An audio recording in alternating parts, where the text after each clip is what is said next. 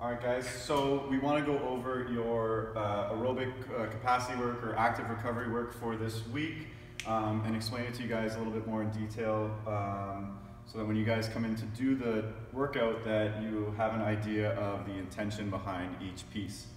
So your workout for this week is going to be 3 sets, 2 minutes rest between each set. You're going to row 500 meters at a moderate pace, rest for 15 seconds. Then you're going to row another 500 meters at a moderate pace, rest for 15 seconds. And then we're going to go right into a 100-meter sprint, 100-meter row easy, 100-meter sprint, 100 meters easy, and then one more 100-meter sprint and 100 meters easy. So each set is going to be 1,600 meters total on the rower for a total of 4,800 meters after all 3 sets.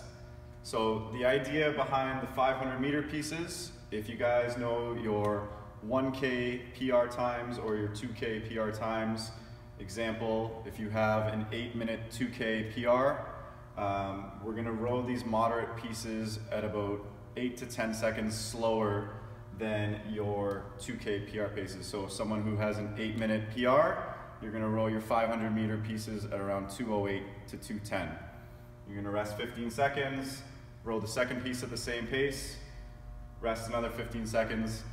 The sprints are max effort, all out, and the 100 meters easy are as slow and as light as they need to be for you to recover for the next 100-meter sprint for a total of 3 sprints altogether. So that is your workout piece for this week. Come in, get it done on a recovery day, take some time away from the barbell and use this to kind of recover and build up your aerobic capacity on the rower for this week's active recovery work. And then just one more note on that, guys.